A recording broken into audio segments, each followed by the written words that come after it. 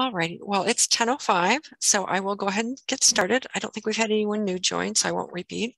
What I'm going to do is go through a presentation, talk to you about the elements of the application, give you some comments about things that have been problematic in previous applications to kind of give you a heads up. And then I'm going to show you the website and demo the login for the grant application and the grant account.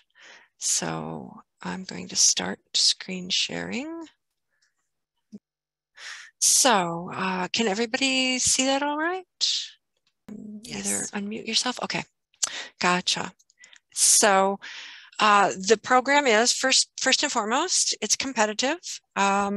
We have a limited number of proposals. Oops, and I duplicated proposals in that. Will be improved. What we have done in previous years is that we've approved somewhere between 30 and 50%, depending on our budget and the number of applications. So your chances aren't bad, but it is competitive. So keep that in mind when you're doing it.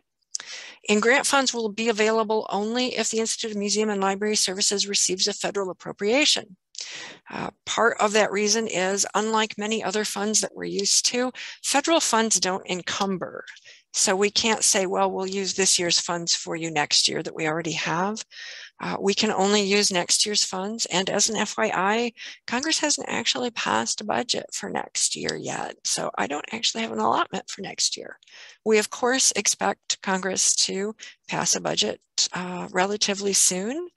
But at this point in time, I'm not 100% sure what our allotment will be. I'm anticipating at least $250,000 for this program. If there's significant changes, we will of course notify everybody, but that gives us the option of somewhere between 10 and 15 approved proposals. So first recommendation I'm going to say is read the grant documentation thoroughly. There's a lot of information in the grant documentation. Some of it seems a little on the grant verbiage side. If you're unfamiliar with that type of language, if you're unfamiliar with the concepts in the grant documentation, you're welcome to call me and we can walk through it. All of the documentation, both to apply for a grant and to manage a grant once you get it, is at the Improving Access Grant section of our website. We just changed over to a new website content management system on the 18th. And I will tell you, there are some errors on my pages. In fact, some of my documentation did not come through correctly. So you can find the application information packet, both the literacy and the digital inclusion in focus, as well as the local history focus. There's a grant administration manual if you want to look through that and see what your requirements are before you get into writing an application, in case this is something that you feel you might not be able to handle as a grantee. There is the program timeline. And at the bottom of each grant page, there are some additional documents that apply across all of our grants. These are things that are good to look at because they're going to apply to your grant when you start actually doing your activities. You will be required to credit IMLS and LM. So there's information on how to do that. You will be required to do some form of evaluation, and outcome-based is almost required from IMLS. If you're doing something that it really doesn't fit, you can make a case that you can do something different. What you're not allowed to say is an evaluation doesn't apply to my project. IMLS won't accept that. And I report these level of grants to IMLS one-on-one. So I will submit a single report for each Improving Access grant to IMLS. They're a very collegial group to work with, but we do like to give them what they need because they do take that information and turn around and use it to explain to Congress why libraries need funding. There is some information on indirect costs. If you are going to ask for indirect costs, please read that. If it is confusing, and federal indirect cost rates can be confusing, give me a call. We can talk through what how yours works. There's also an LSTA grant activity statistics guide. Please look at that because I will need those statistics when you turn in your final report. So those are things that you're going to need to be collecting throughout your grant program. There is a reimbursement request checklist. That's just kind of a how-to helper when you ask for reimbursement for your expenses. And there is some information on required evaluation questions to go with that outcome-based evaluation. So this particular grant program, the library service, the Improving Access to Information, the grant program eligibility is public and academic libraries. So if you are a different library type and you're looking at this grant program, you could work with a public or academic library, but only public and academic libraries may apply. And all applicants must be eligible at the time of application. So keep that in mind. There are a couple caveats to that. In terms of time of application, you must meet all these criteria. You must have paid library staff. You must have a regular schedule of library services. You must have a dedicated facility, an annual budget, multi-type library cooperation. We tend to think of this as like interlibrary loan. If you're a public library, this is where the at time of application comes in. You must be lawfully established and currently eligible for state aid. If you're getting funding from LM for state aid, you're eligible for state aid. If you're an academic library, you must be currently accredited by the Higher Learning Commission. So any comments? Oh, I'm going to pull off the chat so I can see that. Any comments at this point? Any questions about eligibility? Nobody. Alrighty. And a note on lead organizations. This particular grant doesn't require partners. However, if there are multiple organizations that are working together in the proposal you're thinking of, the lead organization would be the applicant, and again, would have to be eligible. A library system can apply on behalf of an individual branch, selected branches, or the entire institution. If the individual libraries meet the standard for operations. The way this would work in an academic library is if you are working with another department within the university, the academic library would be the lead applicant. We have had some suggested proposals where the library was assisting a department to do something that would then stay in that department. And we said that was not allowable. This relates to library collections. However, if the library is going to work with a department to have something that would then be held and be part of the academic library collection, that would be allowable. And fiscal agents. The fiscal agent has to be part of the lead organization. You cannot nominate someone outside of your organization to manage the finances. However, if you are underneath a larger organization, such as a municipality or a university, the likelihood is your fiscal staff will not be your library staff. So keep that in mind. So any questions on fiscal agents? No? So overall for the grant as a whole, we do have 3 priority areas. We have literacy, we have local history and special collections, and we have digital inclusion. This particular one, the focus is digital inclusion. You can suggest a proposal in any of these 3 areas. You can discuss in your proposal ongoing capacity, i.e. increasing capacity that you have for something you're already doing, or to start something new. And I'm going to skip past, I'm using the same presentation for the other focuses. I'm going to skip past the literacy and the digital inclusion. For special collections, this is the language directly out of the application packet. We're interested in projects that engage local communities in the collection, documentation, or preservation of their local histories, experiences, and identities. So we do like proposals that have a focus versus we want to scan and digitize everything in this room. Some examples are preservation and promotion of an existing collection. I'm thinking some things that have been done in the past. Wayne State University did worked with the Arab American Museum to preserve a collection of oral histories of Arab American auto workers. You can collaborate with a local museum to bring together a themed collection. That example also works for that. You can remediate metadata for an existing digital collection so that it can be included in the Digital Public Library of America. So there's some possible options there. But we do like there to be a community focus versus just straightforward digitization.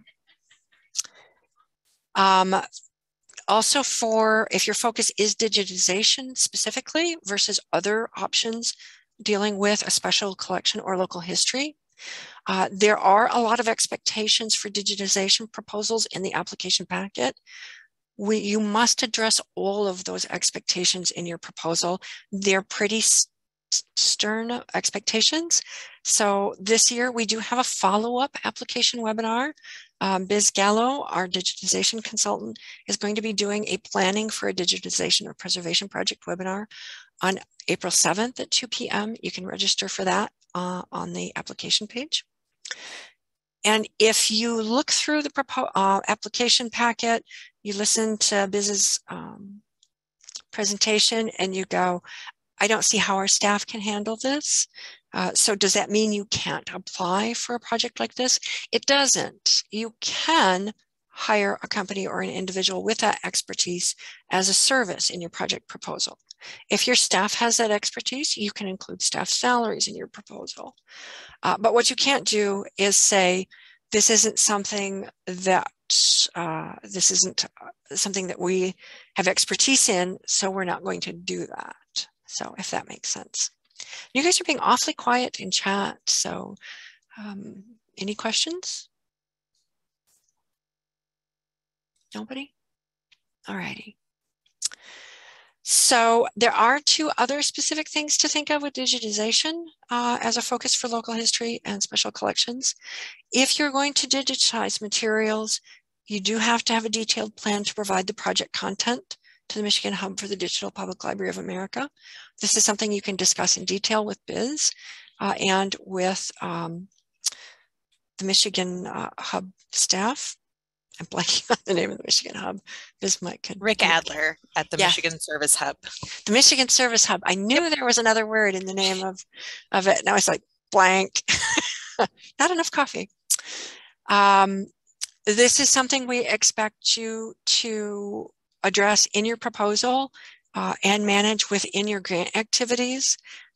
We're less likely to be happy with, and we'll figure this out after the grant is open as part of your proposal. And give me just a second here. So the proposal also needs to include documentation of copyright permission or that materials are outside of copyright. So other things to think of with your focus. We've told you our three priorities we're discussing the priority for digital, special collections and local history. There's also the focuses that fall under the IMLS authorizing legislation. All of our grants do come through federal funding from the Institute of Museum and Library Services. And IMLS has a specific focus to improve or develop new services that target populations from diverse geographic, cultural, socioeconomic backgrounds, individuals with disabilities, functional literacy, limited English proficiency, or limited information literacy skills. So if there is an aspect of that to your proposal, do bring that out. If your proposal doesn't have an aspect like that, it doesn't mean you can't apply for the grant, but it does mean that someone who can make a clear case to fit these focuses may score better in a proposal. If this is an earlier version of some of the issues we discuss now under diversity, equity, and inclusion. This has been a focus of IMLS for some period of time. And if the improving access part of this particular grant program, we are looking for you to demonstrate how you are improving this access to the community and how it can increase the reach of the library to new users. That is the title of the grant program, that it is improving access. A lot of this may deal with a collection, but the focus of your proposal overall should not be, we need this collection. It should be how you're going to bring that collection to these users. So make sure you address that well in the proposal. Did I make sense on that? Everybody's been quiet. So that's my final comment on those focuses and priorities. If you don't see the text of your proposal clearly in those, read through it and revise it to make that more explicit. So a note on collaboration. Collaboration is when you're working with a partner. Partners are not required. However, if you have one and are going to include partner agreements in your proposal and in the text of how you're going to manage your activities, a partner is going to be an organization that brings resources to the project. They're going to do staff time. They're going to provide you with some local funding, equipment, training. They are not someone who writes you a letter of support. They're not someone who will use the end product and says they're happy the library can provide the end product. They're going to actively work with you through that grant period. Your partners should be part of your community. Occasionally we get a vendor listed as a partner. Vendors are not partners. Vendors are people, if you're paying them to do the service, they're not a partner. Our view on partners is it should be an active enough relationship that a memorandum of understanding between you as the lead organization and your partner is recommended, just so that it's very clear at the start of the project who's doing what. It can become difficult halfway through if one of you thought the other one was doing something, and then you have issues with getting your grant activities done on time. I do have a question about that. Can you partner with another library that may be already getting funding from the same grant? No. Okay. You cannot have two applications for the same proposal, but you can partner with another library. So if they're working on a different project and they got funding for that project, and we are working on a project and we just need to borrow equipment or something like that. Oh, back and forth like that? Yes, that would be fine. Okay. You just can't double dip on a single project. Right. No, that's not what I meant. Okay. Yep. Thank you. Gotcha. No, that would be absolutely fine. Okay. Karen, it's Hope. I got a question. Go ahead, please. Oh, okay. I wasn't sure if you were going to say something. Okay. So with regards to partners, so say, for example, we partnered with our municipality to add to a digitized, like collection that we're trying to do, right? And that municipality is supposed to help add some of their stuff, right? What would make them a partner and not just a supporter? Does that make sense? So I can give you an example. Go ahead, please. Our village right now manages a cemetery database. And we would like to partner with them. If they're just handing over the data to you and you're the one doing the work, I would have a hard time seeing that as a partner. But if they're helping create content for the grant, then absolutely they would be a partner. Like if they're already doing that, like they're the ones physically maintaining a database. We just want to include what they're doing to our project. Is that a partner? Yeah, I think that can still be a partner because they're going to have to work with you in terms of how you include that material. It would kind of depend on how it falls out. You're welcome to talk to me, at the point you are ready to start writing the proposal and go, do you want me to include them as a partner? If you are expecting them to provide you with data or work, though, even if you don't include them as a partner on the grant, I do recommend an MOU. It helps. That way no one is surprised. Okay. But with regards to the money, right? Is that, as a partner, would they be allowed to tap into whatever grant we would receive if we were approved?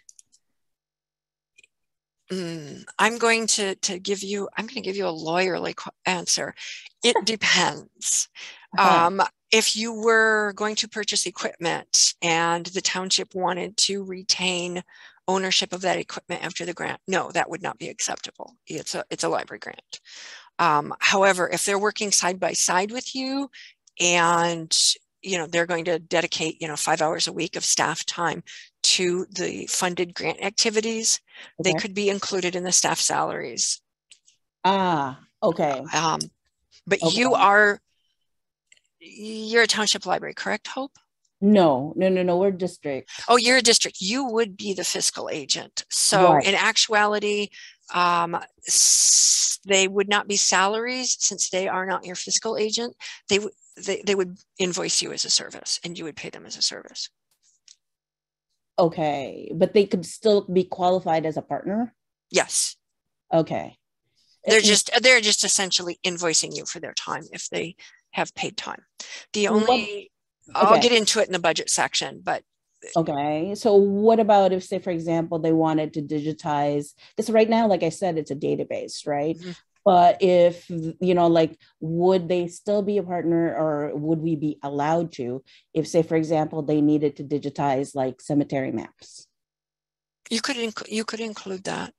Okay.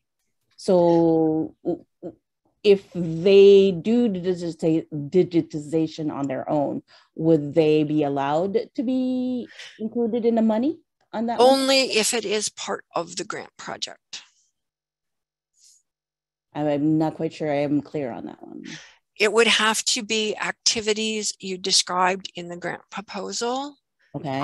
And funding you listed in the budget. I see what you mean now. Okay. If it's because essentially your grant proposal is your side of the grant contract if you're accepted, and you're agreeing that with that money you will do those activities and those expenditures. And would that be laid out on a memorandum of understanding? I think you should. Okay. If you opt not to, that's up to you, but I think you should. It prevents distress later sometimes. Oh, sure. No, I mean, they might have a different clerk who may not want to do it. Yeah. Okay. I see. Now, is there supposed to be a time frame or something like that we would say if we did this memorandum of understanding, to say, the deadline, not deadline, but this is only up until like 5 years from now or something like that? If we could talk about this in more detail after the presentation, but I would think your MOU would definitely include timeframes. Definitely. Okay, gotcha. Thank you.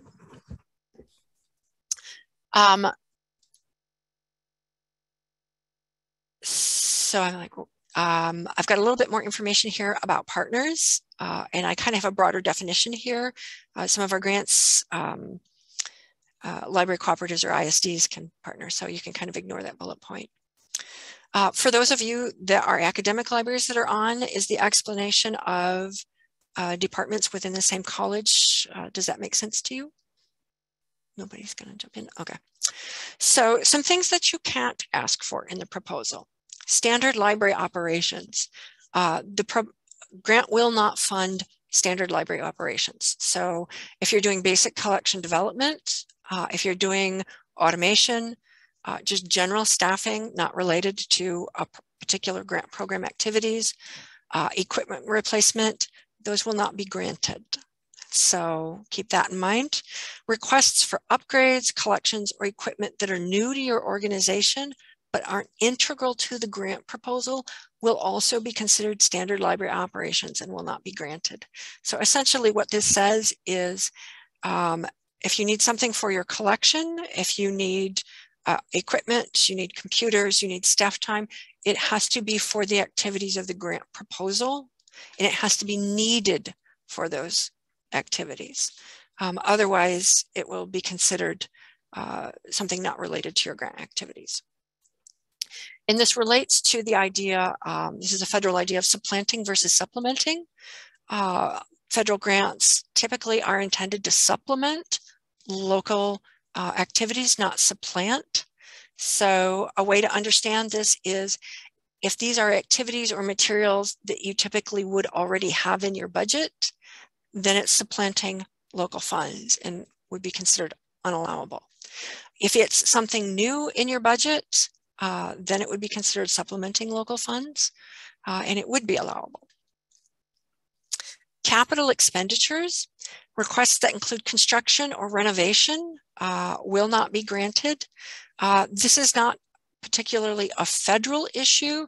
It is an Institute of Museum and Library Services issue. The authorizing legislation for the agency precludes any expenditures relating to capital costs.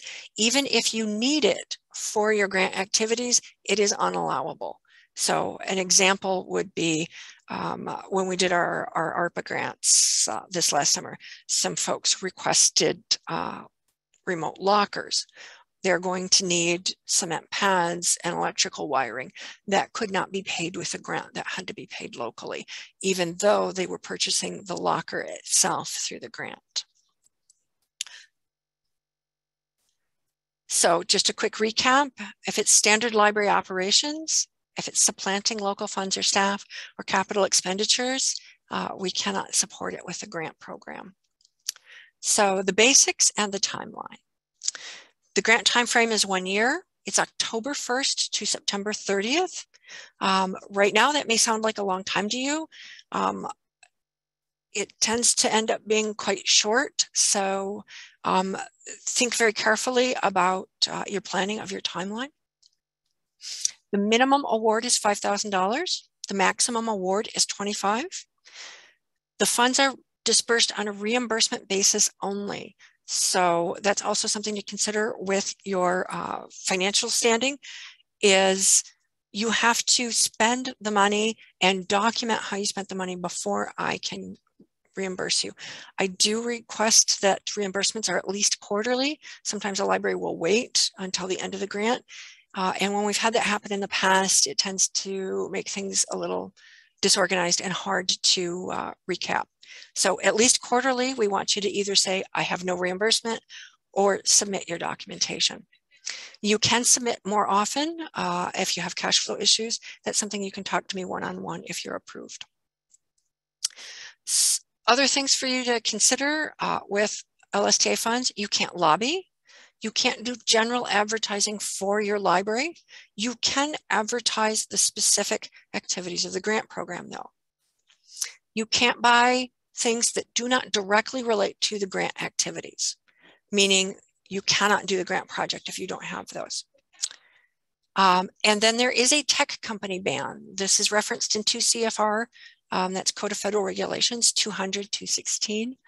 What that means is if you were purchasing any technology, video surveillance, computers, etc., you cannot purchase them from companies that have been banned by the federal government. And this is something you would check in sam.gov. Just as an FYI, that if you want to purchase those things, they are allowable. You just have to be careful who you purchase from. And they're not referencing necessarily who you make the purchase from. This isn't an issue of buying it at Best Buy or Amazon. It's who the manufacturer is. So, and food and furnishings are problematic at the best of times. And frankly, we recommend that you don't plan on providing food or furnishings through LSTA funds. It can be really difficult to craft the proposal such that you can use those. So our timeline, the application was available. I'm sorry, Karen. Sorry. Yes, ma'am. One other, like with the other, the previous slide that you had. What's not allowable? Thank you. The general advertising, I understand, cannot be included, but can we include in our budget proposal for the project promotion for the particular project that we're doing? Oh, absolutely, absolutely. That's completely allowable. You can say, you know, come learn about this great new resource that we've done in our local history collection. Absolutely allowable as a cost. Handouts, other, or something like, okay. What you can't say is come to the library. We have a great local history room. Oh, okay, I see. But if, say, for example, there's like, so here's an example. We had been part of a community foundation, you know, for Southeast Michigan pilot project grant for a sport port, which is to loan out sports equipment, right? Part of the budget that I submitted to them was for promotion and advertising, which included like being able to purchase ads in our community ed brochure. That's fine. The program. So something very similar to that will be okay? That would be fine. Thank you. We get a lot of questions from the library community at large going, why don't you promote our libraries? And like, well, because federal funds don't allow us to do that. So our timeline is we're doing the grant writing webinars now. The application due date is, and I put down Monday, and I'm going to lean over and look. Is it really Monday? It is actually Tuesday. I mistyped. I thought I made a mistake there. It is Tuesday, May 31st by 5 p.m. That is a rigid deadline. If you do not submit by 5 p.m., and I admit I let it drift for, 20 minutes to a half an hour. After that, you're out. If you contact me the next day, you will not be allowed to apply. We do proposal review in June and July. And then we do award announcement letters and grant award notices. This is Department of Education lingo for grant contract. They will be done in August. I should be mailing them to you in August if your proposal is accepted. We will do grant administration training in September. That is required. And then your start date will be October 1st. For those of you who are unfamiliar with doing grants with federal funding, what that means is do not do anything that you want to be covered by grant funds before October 1st. If you purchase something, you have staff time on planning that happens before October 1st, that's local funds. And I assume you're going to need to be doing at least some basic get ready planning. You can't include that in the grant reimbursements. And if you have things you need to purchase, if you're concerned about getting them in a timely manner, you can have the purchase ready to go. The order ready to go, but you cannot place it until October 1st. So just keep that in mind. You do have quarterly reports and reimbursement requests. If your proposal is approved, they are the end of December, March, June, and September. The quarterly report is brief, half a page to a page. It's just giving me an update. So we make sure that we're both on the same page about what's going on with your project. If you need to revise your budget, your project in a significant fashion, you have a deadline of the last business day of April. The thought being there that if you revise it later than that, you're not going to have time to complete the changes. If you have small revisions, can I buy this instead of that? Can I reassign staff? Those are things that you can contact me by email, and they're fine up to the last month or two. Your grant expenditures need to be complete by the last business day of August so that you can complete your reimbursement request by the last business day of September. This is not a federal issue. This is an issue for us as a state department. When the state closes its books in the fall for the previous fiscal year, it is closing the books on the federal funds as well. So I have to have all of your reimbursements in order before the state tells me I can no longer make payments from that fiscal year. And then your final report is due the last business day of October. So the application is online. It is open now.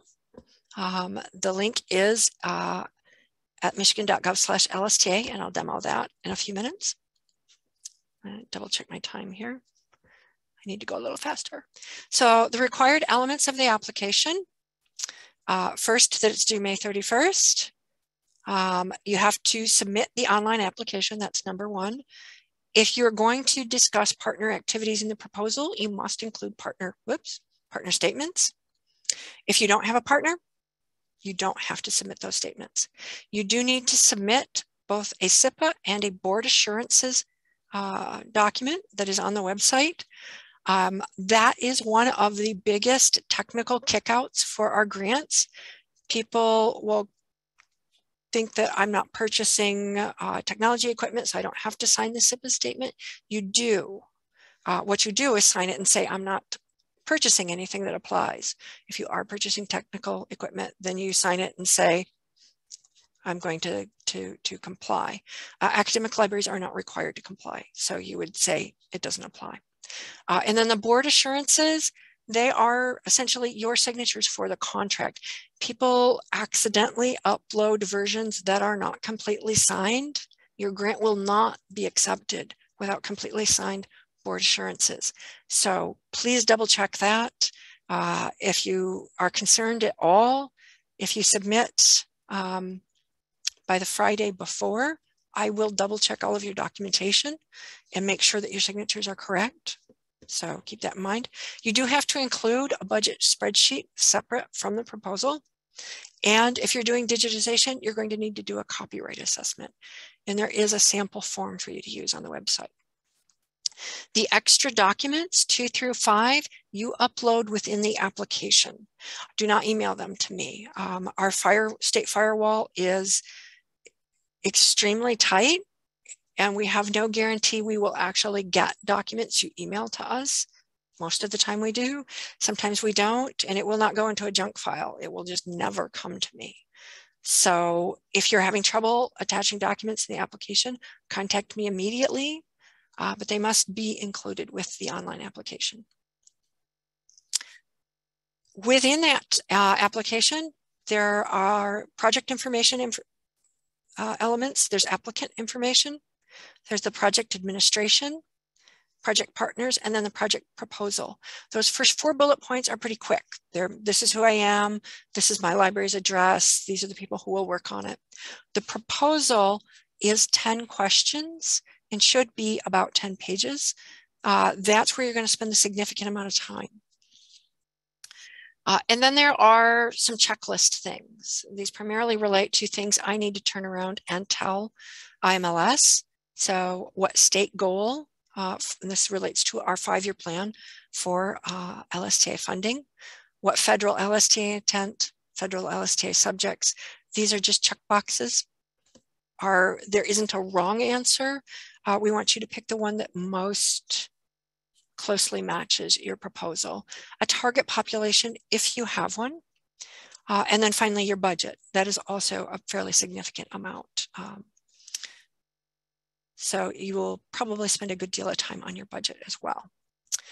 So the additional documents that you upload, just a recap here, are your SIPA compliance statement, your board resolutions, your partner statements if you have them, and your budget. So in the applicant information, you see you're going to tell applicant library name, your type of library, confirm the eligibility checklist. The thing to keep in mind here is your UEI number. This is the unique entity identification number. The federal government is shifting away from using DUNS numbers as an identifier number for vendors and grantees. They are now going to a number that they manage. If you do not have one of these, you will do it through sam.gov. It is a 12-digit number that is both letters and numbers. If you are part of a larger organization, your organization should get the number. This is not intended for a department to get on their own. It's intended to be an identification number for your overall institution. So if you're part of a university, the university should have one. If you're part of a municipality or township, they should have one. If you're a district, you need to get it on your own. And I cannot, this is one of the other things, I cannot accept an application without a UEI number as of April 1st. So within the next week or so. And I see Kimberly says has a question about the copyright assessment. I'll show you where the document is, and Biz will talk about that in more detail on that April 7th webinar. And you can also contact us prior to that webinar with any specific questions you have. The project administration, we want to know who your director is. We want to know who your grant administrator is. This is the person who will do the day-to-day activities of the grant. If they are the same person, still let me know that. Your fiscal agent, again, must be part of the applicant organization. It might be somebody in your city or your university. This is the person who is going to be responsible for making your reimbursement requests and will need to know that funds will be coming. And your authorized official. This is one where I'm going to take you at your word, but an authorized official is a very specific legal definition here. It is the person who can legally sign contracts for your organization. It is frequently not the director of an academic or public library. It is frequently somebody in the municipality or somebody in the university administration. Sometimes with some libraries, it is your board chair. But essentially by authorized official, we mean someone who can legally sign a contract and hold your library to a legal contract. If somebody is the same, in a small district library, the same person may be all four, sign all 4 lines. Don't leave anything blank because that's confirming to us who they are. Project information is pretty basic. Project title, how much funds you're requesting, start and end dates if you're not going to do something different than October 1st and September 30th. Do note you can't start before or end after. But if you're going to do something that's a little more compact, that lets me know that. For the proposal, it's about 10 pages. It is not an essay, it's a project plan. I do tend to get answers to questions that are essays about the library as a public good. I'm more concerned with your detailed activities of how you're going to accomplish the grant activities. Each question is different. If you find yourself repeating content between questions, step back and take a look at the questions. If you can't see how to make your answer different, give me a call, we'll chat about it. But it's not very long at 10 pages. So I'm going to say be concise and be specific. Don't leave questions in your reviewers' minds about how you're going to accomplish something. If someone else was more specific than you and looks like they have a better plan, their proposal may be selected over yours. I do have an acronym that I picked up from a grants conference that I thought was good. Doing research, engaging your partners, apply what you've learned from your partners in your research, and then tell us how you're going to deliver it. So the project abstract is the first one. It's 160 words. It is something that IMLS will publish publicly after we report on your grant. No jargon, and you should be able to understand what your project is from that. It's your elevator speech, 160 words. Then you have a 1-page project purpose. What are you doing? Why are you doing it? You have a target population need. Explain why you think your community needs this. How did you figure that out? If you're targeting specific groups within your community, who they are. A 1-page impact. How is what you're going to do impact that population or that community need? You have a project design of 3 pages. I recently increased this for the digitization to 5 since there are so many things to deal with if it's digitization. So if you have the subset of digitization, you'll have more space. And it's really hard to section this off from one type of proposal to another without having multiple applications. So in general, if you're not digitizing, you can stop at 3 pages. If you are digitizing and you need more space, you have that option. There's an evaluation plan question that's 1 page. Sustainability, how you're going to maintain this content, this collection, this program after the grant funds end. Frequently, a lot of proposals are weak on this. Keep that in mind. A project timeline that's 1 page. This I want very detailed. In October, we're going to do A, B, C, and D. And November, we're going to do E, F, and G. And I want you to lay out all of your activities. You don't need to explain them further. You have already done that in this project design section. But the project timeline is when you're going to say, and this is when we're going to start this part, and this is when we're going to start this part. And then one-page personnel. You can, as an option, include resumes in an appendix. I'm going to say you don't have to include resumes unless you think they're going to give us significantly more information about the qualification of your personnel. So general notes on this, it's going to be reviewed by the Advisory Council. The Library of Michigan has an LSTA Advisory Council that is drawn from libraries of all types and from around the state. We do solicit volunteer peer reviewers. They tend to be mostly public and academic librarians, and also Library of Michigan staff. Those reviews are very important for this program, so keep that in mind. Library of Michigan staff rarely gainsays the peer reviewers. If the peer reviewers have misunderstood a criteria or a grant requirement, we may walk back from their recommendation. But overall, Library of Michigan staff were pretty much all former librarians or people who have worked in related fields. But we now work for the state. My life is now spreadsheets. I don't do programming anymore. So I rely on the peer reviewers to tell me, yes, this is good modern standard library practice. And we're going to take their comments very seriously. We are going to use your information to report to the Institute of Museum and Library Services. Again, write succinctly and clearly, be detailed. They are different topics. Avoid jargon and acronyms. Your peer reviewer might be a librarian from a different type of library. It may not be familiar with something that would be obvious to a public librarian or obvious to an academic. So try and make it reviewer friendly. Sometimes we do have school librarians as well. In the outcome-based evaluation part, you may have to do pre and post testing if that is applicable. And outcome-based evaluation is not numbers, it's not outputs, it's not how many things you scan. It is participant knowledge, skills, attitudes, and actions. So if you are using these materials to provide better quality services to your community, the outcome will be, did your community learn more when they used it? You may have some timing issues with that.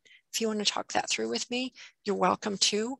You do need to keep track of outputs, number of items, number of attendees, number of things you scan. And that is listed in that grant activity statistics guide. A little bit more information here on an outcome evaluation.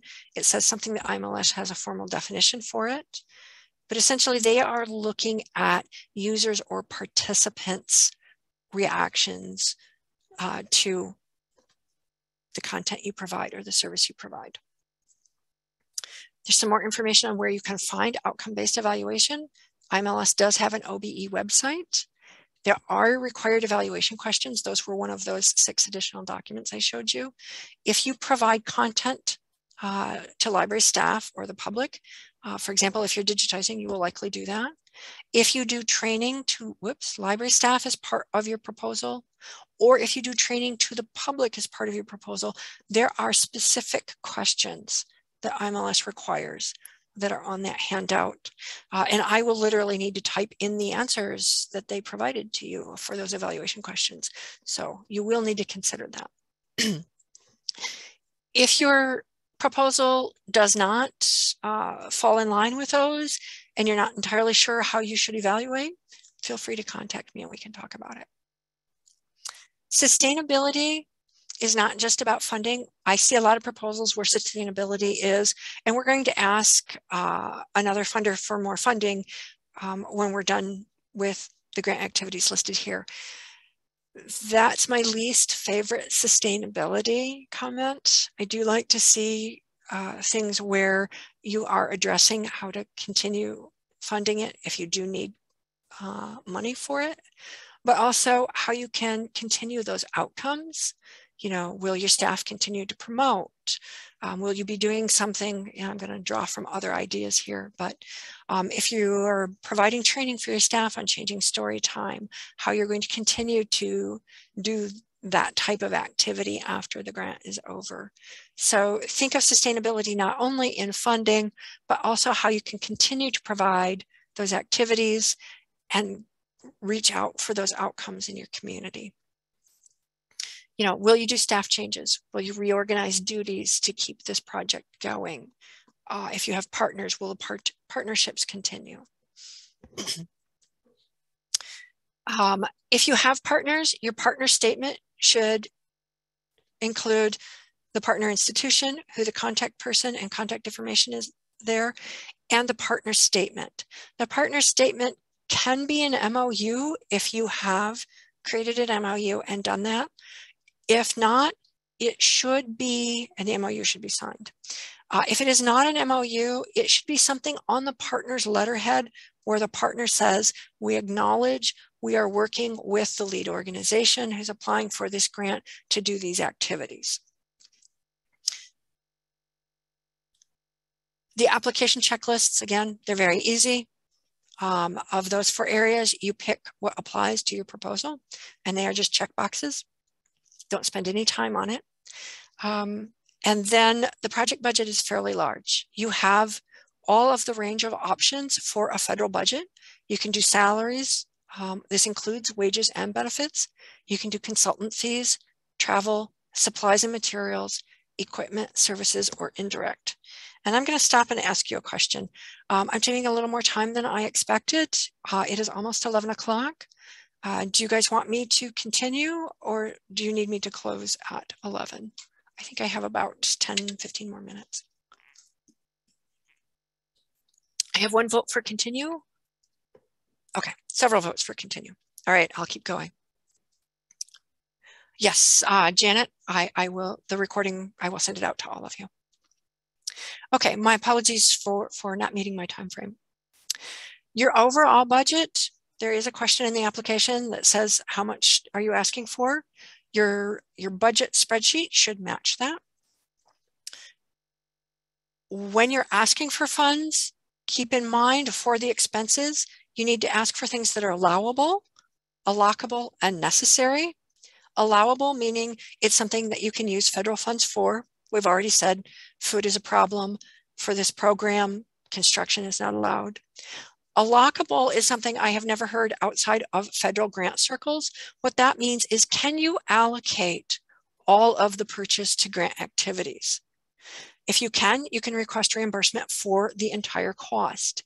If you cannot, you can only request reimbursement for the percentage that you used on the grant. An example is, you know, it's one of the reasons we don't like to see office supplies. You bought reams of paper to do printing for part of what you're doing. Technically, you can only ask reimbursement for the amount of paper that you used. So keep this in mind. Another example might be if you turn in receipts for purchases and it includes some grant funded things and some not grant funded things, that your receipt would clearly identify what was actually used in the grant, and you're only requesting reimbursement for those. A common example in a library would be, you've sent me your Baker and Taylor invoice for the last month, but you've noted to me which ones were used in the grant and which ones were not.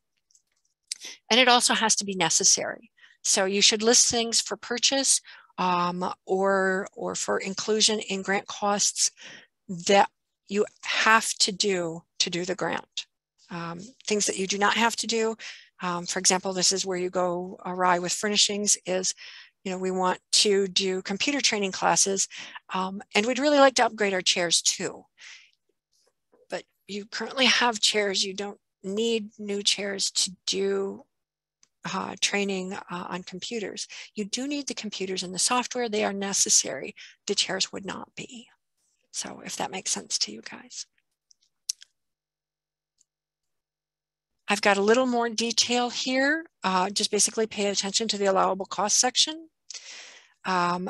If you request something that is not allowable and your application is approved, I am going to reach out to you to have you revise your budget. If you get that kind of email or phone call from me, please respond quickly. If you do purchase something or spend funds on something that is not allowable, I will not reimburse you. I have no legal right to reimburse you. So I essentially will carve that amount out of your reimbursement request and only reimburse you for the allowable amounts. So if you're at all concerned on this, talk to me. Even if your budget is approved, talk to me before you spend the funds. We would much rather spend some time ahead versus have issues where you might be responsible for costs that you weren't expecting later. If it's lockable, you have to use it fully for the grant. And finally, if it's necessary. So things you should include in the budget. You need to include amounts as well as specific items. In the budget spreadsheet, there is a narrative column. That's where I'm expecting you to explain the details of what you're going to purchase. I need to buy a scanner, this model. Then you have an amount column. If you're going to ask for salary costs, I don't expect to see salaries, $10,000.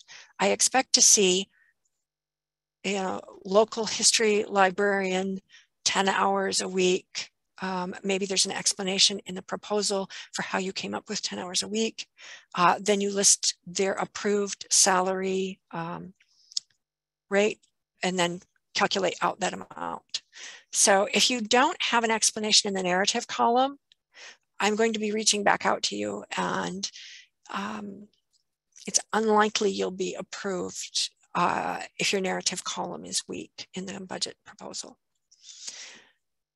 The budget items must match your proposal activities. Occasionally we will get a budget where, for example, with children's services, they've talked about outreach to parents and the activities they're going to do day to day in the library. And in the budget, all of a sudden, a children's database pops up that they haven't talked about using. And it's like, well, no, we're not going to approve something if you aren't actually using it. However, the reverse is true.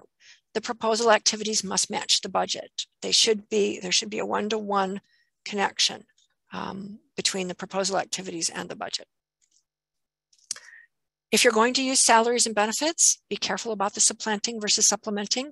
If it's somebody who is already on staff, we would not expect to be paying 40 hours a week of their time. We would be expect to be paying, 5 hours a week, 10 hours a week, where you've carved out some time for them for the activities, but you're just not using us to replace their salary. Do keep in mind at the point you have staff working that are grant funded, you are going to have to document the time that they spend. It's going to be per pay period, per staff person throughout the project. I would explain that in the grant administration webinar, but be aware you're going to have to do that documentation, and you will be reimbursed at their current salary that you pay them for their other work. You cannot request the grant pay them a different hourly wage than you pay them for their other activities. Consultants versus services. Most of you won't actually have consultant fees. A consultant is someone who gives you advice. They help you develop a plan.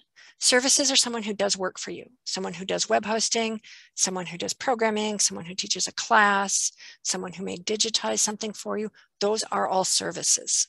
A consultant says, you should consider this. A consultant might be a lawyer. A consultant might be, a planning consultant on how to develop a project. So if you think you have consultant services and you want to double check, again, I've said this a lot, reach out to me and we can talk about it. If you're doing travel, you're going to use the federal rates and rules. That actually should make everybody happy because they're usually more generous than state and local rules. You can do a per diem for a city for food if you need to send staff for training as part of the proposal. There's a federal mileage rate for cars. You cannot ask for reimbursement for example, a staff member coming into work the day they're working on grant activities. However, if you're sending them out to a partner to do grant meetings or something, you could ask for reimbursement for mileage for something like that.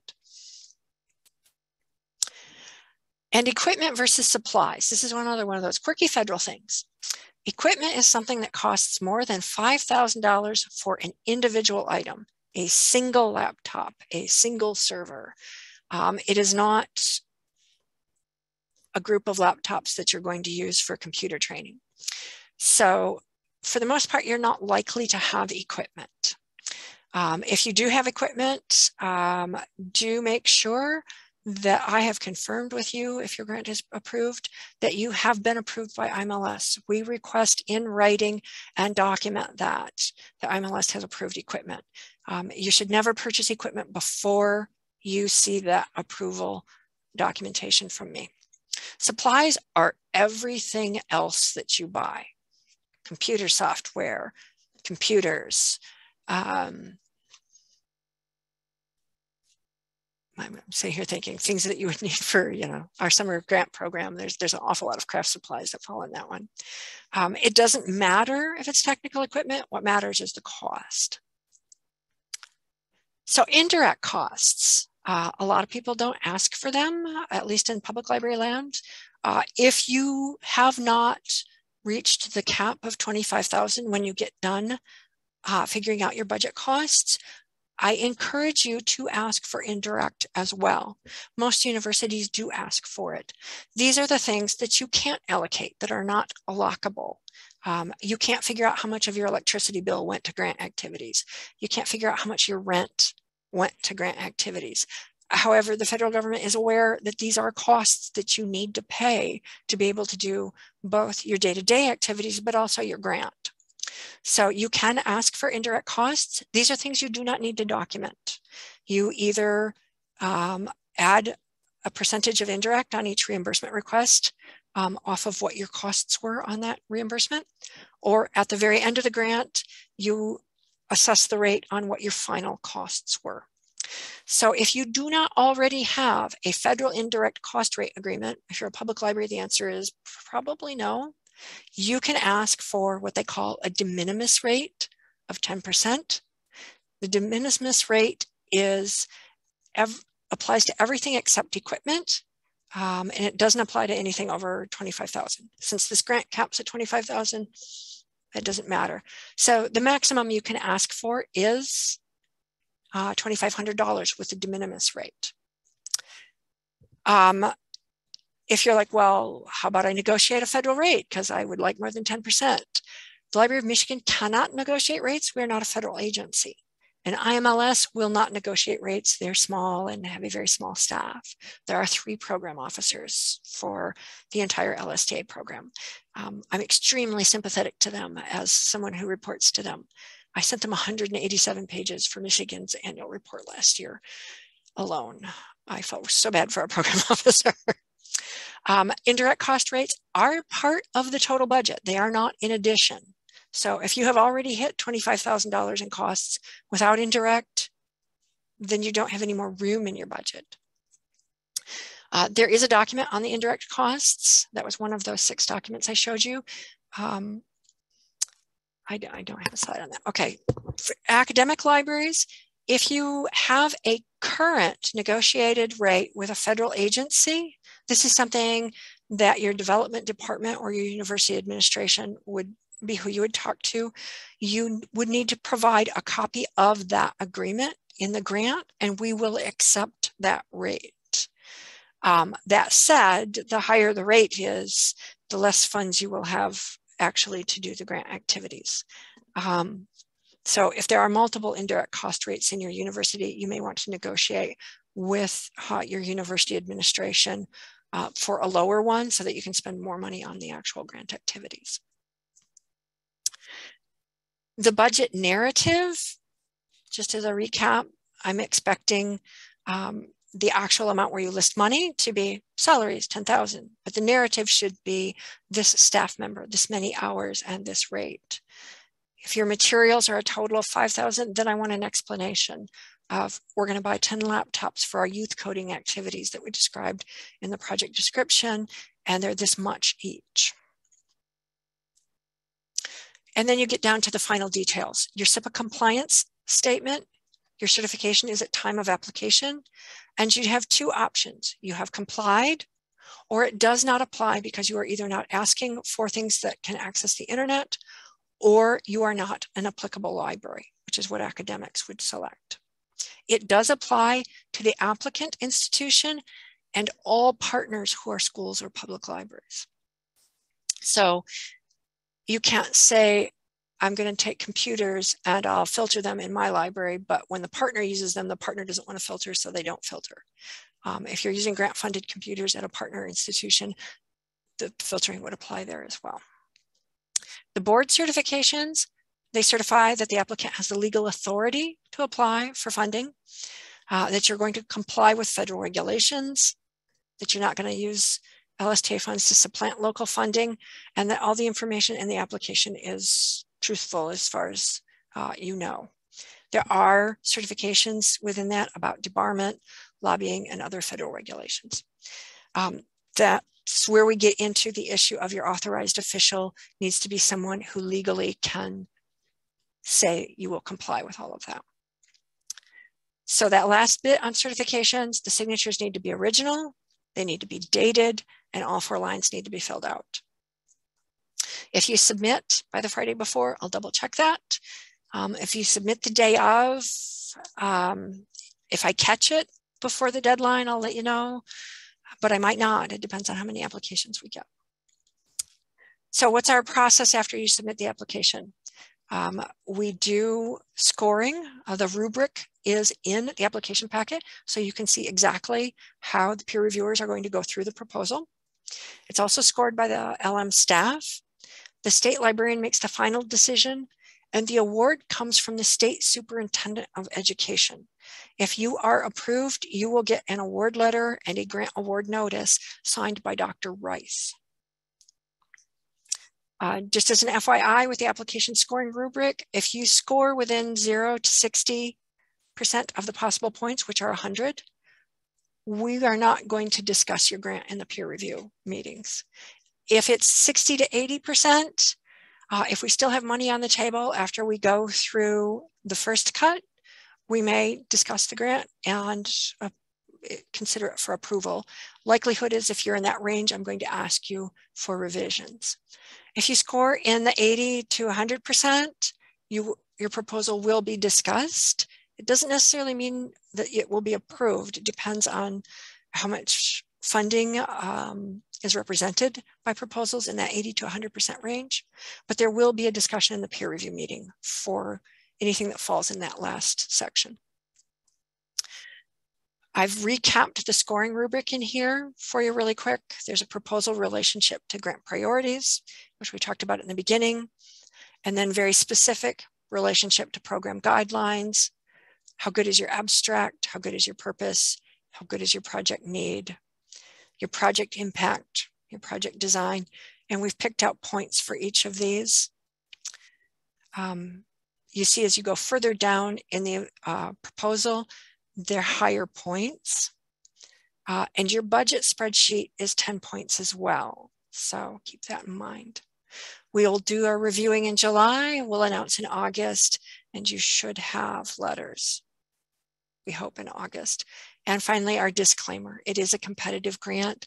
Submitting a proposal does not mean you'll be funded. And if you are funded, you are going to have to do a grant admin meeting with me, and you have a 3-year records retention. Do be aware about the start date that I already said. Don't expend funds that you need to be reimbursed before that start date. If you get a conditional award letter, and it will say that in bold at the top, you'll need to work with me to do revisions before you can start your grant. So if you get your award letter and it says conditional award at the top, double check and make sure you've gotten an email from me. You know, hopefully it didn't get caught in somebody's spam filter. Do reach out to me if your letter says that. And if you receive funding, be aware you have to follow federal standards with federal money, conflicts of interest, audit requirements, etc. I will discuss that in detail in the grant administration meeting. So I am going to end my slideshow and show you a couple other quick things. and then let you get back to your day. This is the website that I kept referencing, michigan.gov/LSTA. It looks a little funky right now with our logo off to the side. It'll take us a couple of weeks to make sure all of our content ported to the new website correctly. As you go down the page, there's information about our various programs. Here's information about the UEI numbers that I mentioned if you don't have one. And there is an overview about how to make sure you get how to get one. And then here are our grants information. This is the Improving Access program. If you click on this link, you're going to come here. This recaps the priorities and the guidelines and the eligibility. I did put Tuesday here.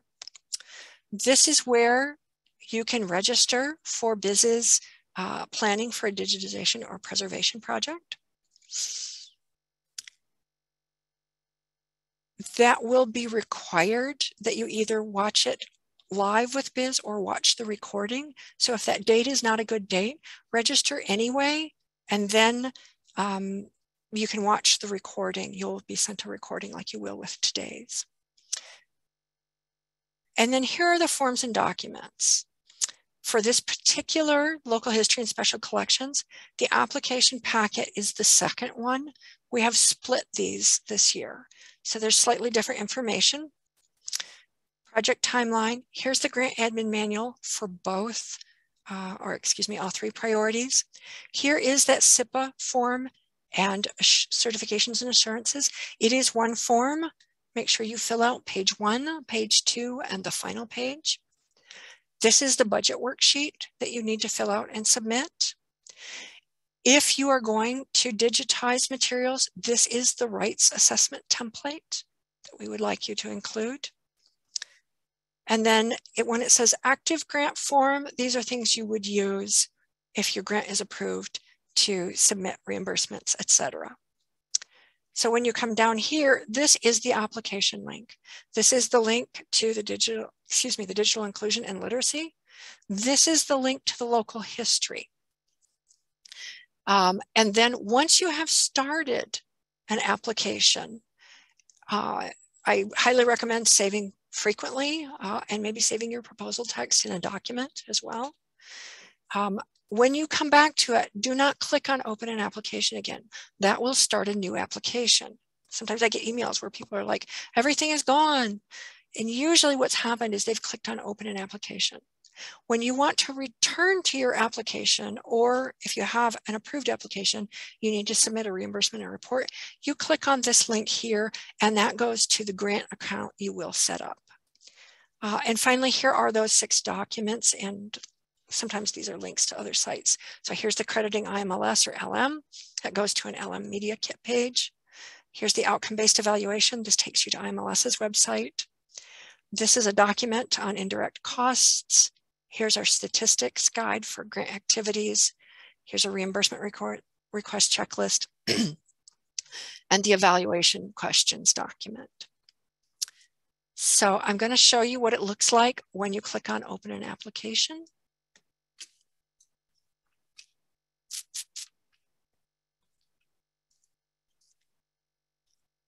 And I already have a login. So if you're a new applicant, you would click on new applicant.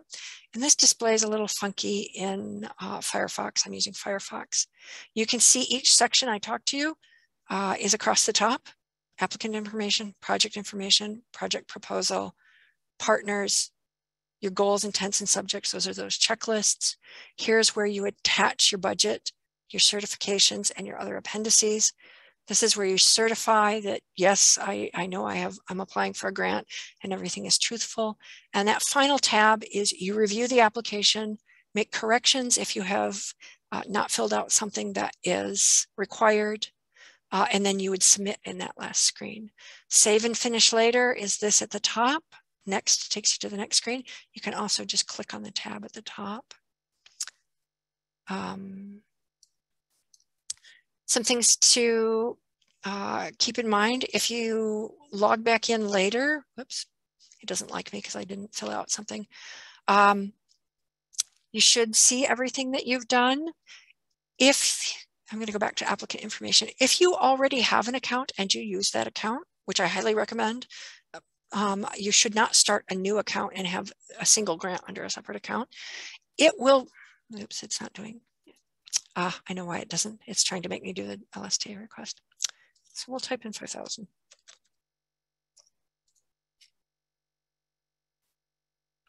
I'm going to go back to applicant information. Since I already have an account, you can see it is pre-filled. It knows who I am from the account. So if you've already done a grant with us, keep using that old account, and that saves you a little bit of time on that directory information. When you go to the page where you do attachments, I do have some background information. I explain how to do the uploading. I'm going to tell you, wait for a few seconds. You're going to browse to a file. You're going to click on the file. Don't click right off the page until the file name appears right here and is a clickable link.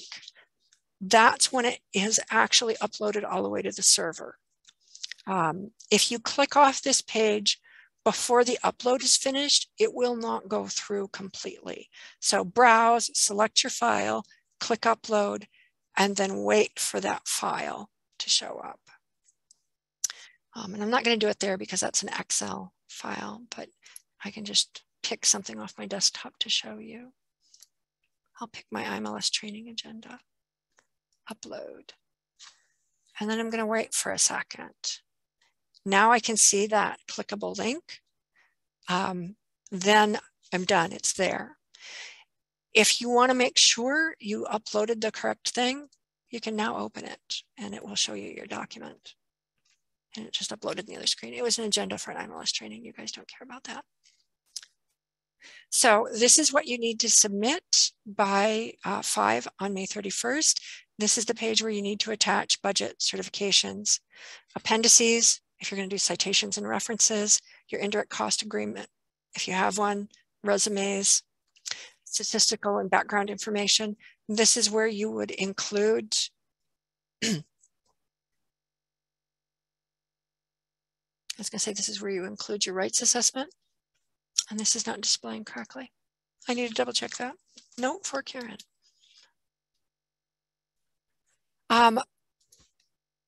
Once you have an application started, when you go to that third link where it says return to an application, let me exit out of this one. This is what it will look like when you log in. This is your grant account. These are applications that I've started and not submitted. If you want to confirm you have submitted an application, check this drop-down menu. When you go to submitted, you now see it here. You can email it to yourself. If you email it to yourself, the links of any attachments are live. You can reopen those documents. If you're in progress, you can share it with other people. You've got a partner you're working with and you want to mail them a copy. So that's something to keep in mind. And finally, once your grant is accepted, your reimbursement and reports will be on this page. Right now in my account, I don't have any new requirements. And I have no in progress. I submitted all my test ones. And then if I look under submitted, I can see things that I have done in the past. Here's my ARPA final report that I was using for testing. If you're submitting things, it did not actually go through until you see it under this drop-down menu. So that is that account. So I'm going to stop screen sharing.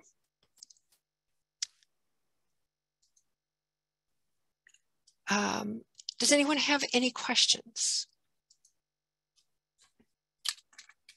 I did a lot of give me a call if you have questions. So as you're thinking through your project, that's a very serious offer. I would much rather we spend some time talking or emailing than you spend time working on an application only to find out that there was an issue with it that we could have helped beforehand. We want this to be as good an experience as possible. And we want to be able to fund your request. So if you have any questions at all, please do reach out. Gotcha. All righty. Then this is the end of it. I apologize for how long I took. I'll have to let the next application webinar folks know that I may drift over a little. And you have until May 31st. Watch Biz's, attend or watch Biz's presentation on April 7th. And we hope to see an application from you. Have a good afternoon.